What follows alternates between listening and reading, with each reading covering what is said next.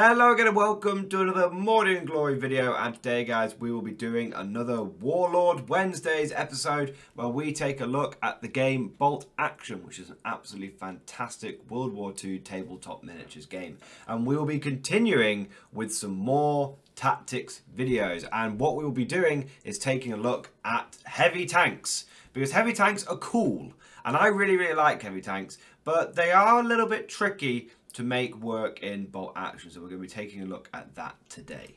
Now, heavy tanks are very cool. In fact, some of the coolest units for every faction in Bolt Action could be argued to be the heavy tanks. You've got things like the Tiger 1, absolute classic heavy tank unit for the Germans. Then you've got the IS-2.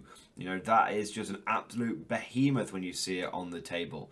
You've got the Churchill tank for the Brits and the Pershing for the Americans. There's all sorts of heavy tanks that are flying all over the place in Bolt Action, but they can, like I said, they have a bit of a bad reputation in Bolt Action. And the thing is that people tend to say that they're not worth their points. And from, you know, that is a pretty good argument, because they are heavy investments. Heavy tanks, heavy investments. But I personally think that heavy tanks are viable, but you have to build around them. You can't just take your normal sort of list and then try and squeeze a heavy tank into it, because that's not really going to work, and you're going to find yourself quickly outdiced, outmaneuvered, and just potentially just overwhelmed. Now the thing is that Warlord games clearly think heavy tanks are cool as well, because they give them away in lots of starter sets. So the thing is you can't expect to not face them. In fact, it's probably a good chance that you will face heavy tanks for two reasons. Like I said, one, they're cool as hell, but two, Warlord do give them away. I mean, you've got the Battle of Berlin starter set, which gives the Soviet player 2 IS-2s to start with. I mean, that's insane. You've then got the just German SS starter set, which is actually a really good starter set, and that comes with the Tiger 1. You know, and so there's loads of examples, and there's Churchill's like a part of British starter sets in places as well. So the thing is that heavy tanks are prevalent in the game, and a lot of players will take them because they're just cool. And so you need to have a way of being able to make that heavy tank work in your army, and you need to try and have a way of being able to beat heavy tanks, because they are pretty different. You know, they are, if you're not prepared for one, they can be pretty crazy units to face. So that's sort of everything I want to just lay out, sort of get the lay of the land sort of started with the video. Let's now take a dive in and take a look at what really defines a heavy tank within Bolt Action. So the first thing is essentially is its armor value. That is truly what defines a heavy tank in Bolt Action. Now I won't go into the specifics of how armor values work, but essentially a light tank, an armored vehicle, which it could include things like an armored car, like a fully enclosed armored car, or even an early or interwar tank, will have an armor value of 7+. And then a light tank will typically have an armor value of 8+, a medium tank will have an armor value of 9+, and then heavy tanks by definition have an armor value of 10+, which means that in order to try and damage that tank, when you're rolling to penetrate its armor, you have to roll a 10 on a d6. Now obviously that sounds impossible, right? But essentially you know, anti-tank guns will have modifiers. So a medium anti-tank gun will have a +5 modifier. So if you hit with your medium anti-tank gun, you get +5 to your d6 dice roll. So if you would need to get a 5, +5, to meet the armor value, which would get you a glancing hit, or what's called superficial damage. And I know I said I wouldn't explain the armor values, but I've basically just gone and done it there. So Bolt Action's a pretty simple game actually, so it's quite easy to explain things in depth. So there you go.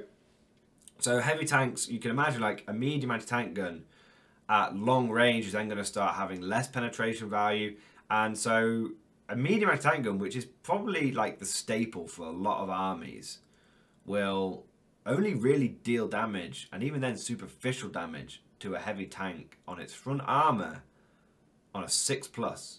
So medium anti-tank guns are not super effective against the likes of a Tiger tank.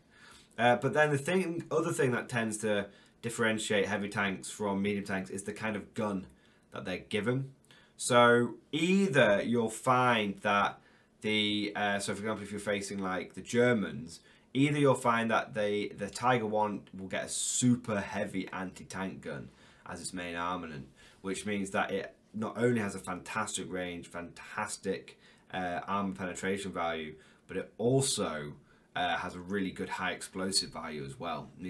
Even though it's a dedicated anti-tank gun, it has a 3-inch explosive template, which is really good. That's actually bigger than a medium mortar. You know, you're getting up to scale of like a medium howitzer there. So that's why, you know, super heavy tanks can be really potent. So either they've got a super heavy anti-tank gun, or they'll have a regular like heavy anti-tank gun, but it'll have a special rule. So for example, the IS-2 has a special rule where even though it's only got a heavy anti-tank gun, it still gets a 3-inch blast template because it has essentially an HE shell option. So there you go. Now, so heavy tanks are big units. You're going to struggle to hide them. They've got big armor, which is going to be struggle to be penetrated by anything other than seriously dedicated heavy anti-tank weapons. And not only that, they pack a wallop as well. I mean, the main gun is a big deal, but then most of these heavy tanks can also have like 3 machine guns strapped to them as well. You know, at the very least they'll be coming with 2, but easily they'll have access to a pintle mount, they'll have access to an extra one. So they just pack a lot of firepower, but their main drawback is they are expensive, and this is why a lot of players don't like them, because they are, you know, typically like the Tiger. A Tiger, just regular veterancy, is 395 points. You add an extra machine on there, it's 410 points. That is literally 41% of your points for your game. That's almost half your army. So it's big, man. It's like, you know, it's more impactful if you compare this to like 40k. It's more impactful than bringing a Baneblade, because that's only like 25% of your army, right? So it is tricky to get things like heavy tanks to work because they are such a points investment. But I personally believe that some nations can make them work better than others. And I also think that any nation can get it to work if you build your list around it. So for example, if we explore the first option, I think the Russians can really make heavy tanks work, because normally the disadvantage of taking a heavy tank means you have less infantry.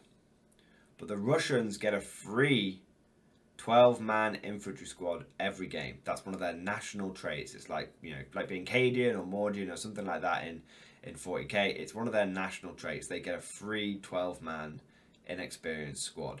So straight away, that's like having, you know, an extra, that offsets the point of the tank itself, and offsets the lack of infantry that you'll be having. And don't forget, those Soviet infantry, they can easily go from being inexperienced to being green and all that kind of being regular, because they've got the green special rule.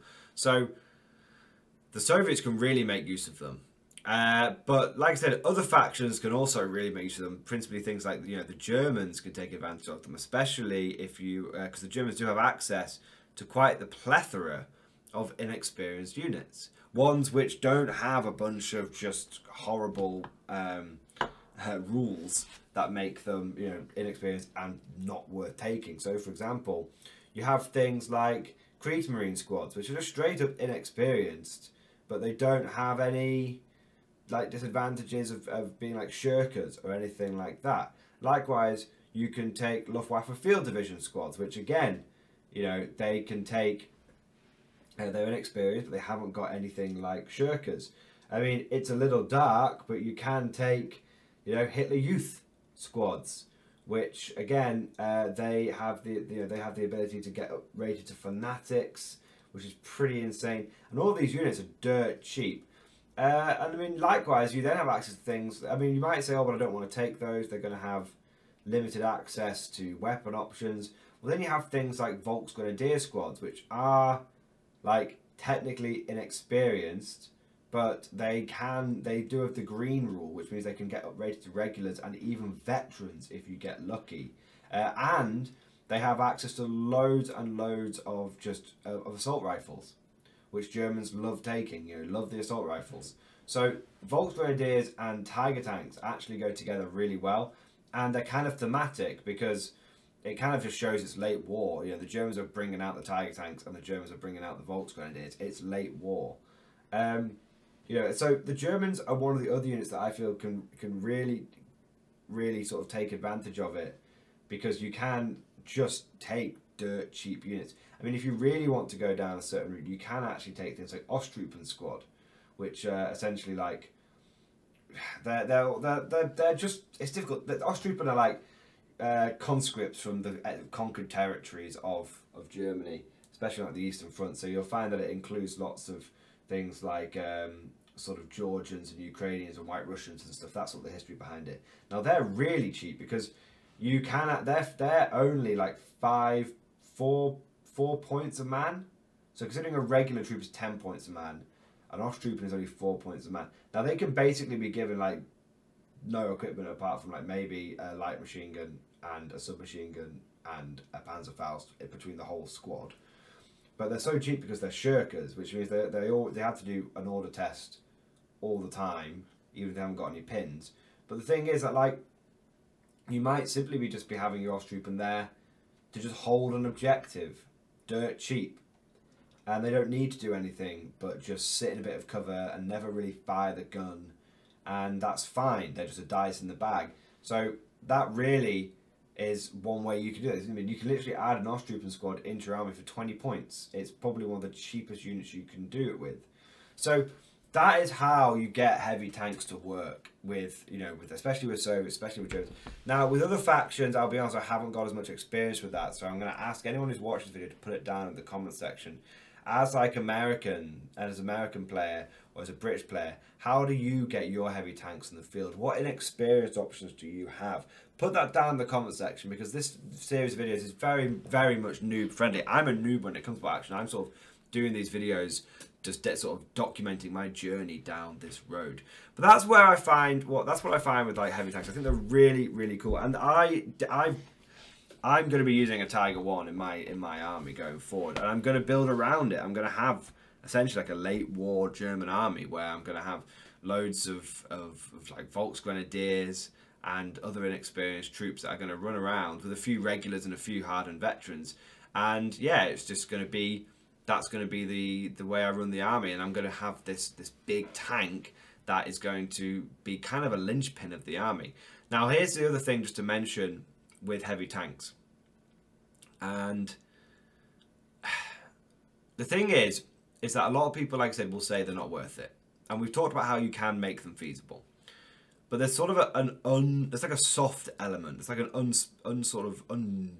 intangible element, which is, if it's a bit like people say bot action in general is an infantryman's game and that tanks aren't really worth it, and that is kind of true. But then if your opponent brings a tank and you don't have one, it feels like a massive disadvantage. You feel like you're facing an uphill battle, because non-tank based anti-tank can be quite tricky to get to work. So like non-based anti-tank, you're looking at things like medium anti-tank guns.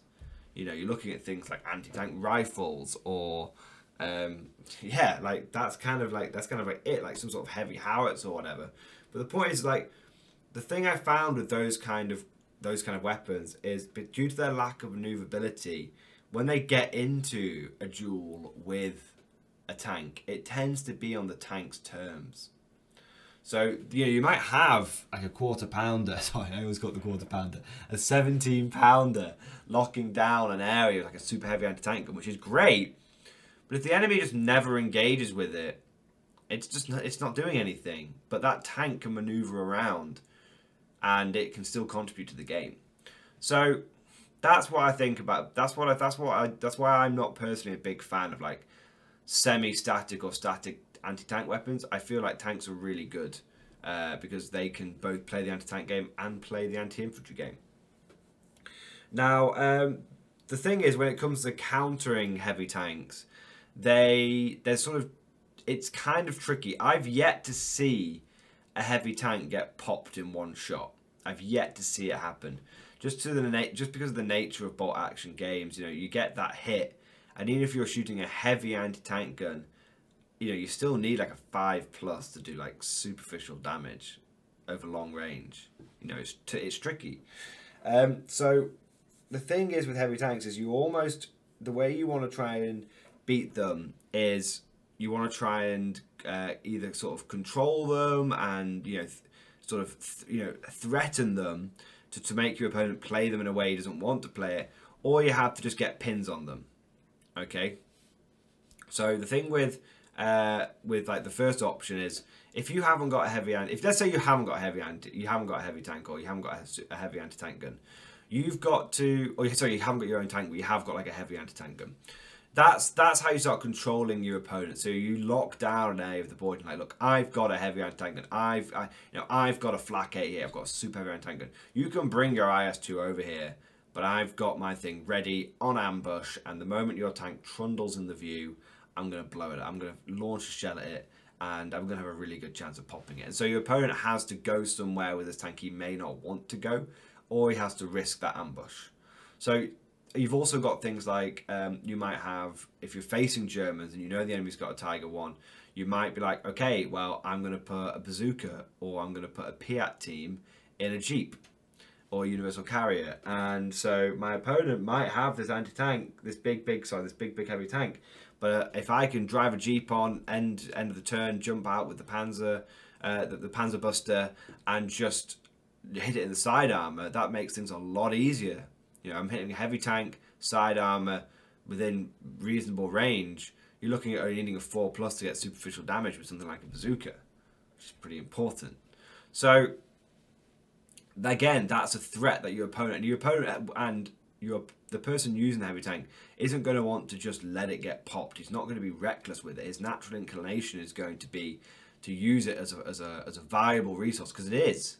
And so as a result, he's going to probably be a bit cagey with it, because either, and it's kind of a catch-22, because it's like either he's cagey with it, at which point he's not getting full utility out of it, so it's being less efficient, or he goes all in, balls to the wall with it, which could risk it and blow it up, and then it's just a huge loss for his army because he's put so much into it. So that's the thing. So that's how you can control it, you know, and that's how you can sort of, or like I said, you can pin it out. So a lot of the time, heavy tanks still suffer the penalty for moving and shooting like everyone else.